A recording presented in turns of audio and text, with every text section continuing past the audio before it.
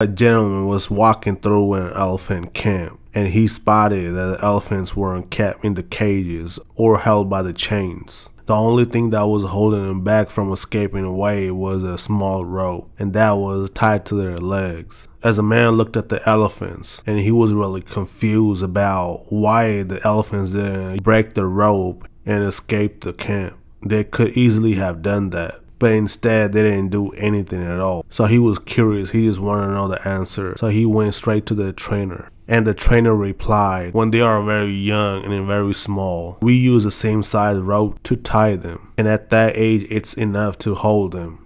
And as they grow up, they are conditioned to believe that rope still can hold them. So they never try to break free. The only reason the elephants weren't breaking free and escaping from the camp was that over time, they adopted the belief that it just wasn't possible. So the moral of the story is that no matter how much the world try to hold you back, always continue with the belief that whatever you want to achieve, you can do it. Believing you can become successful is the most important step in actually achieving it.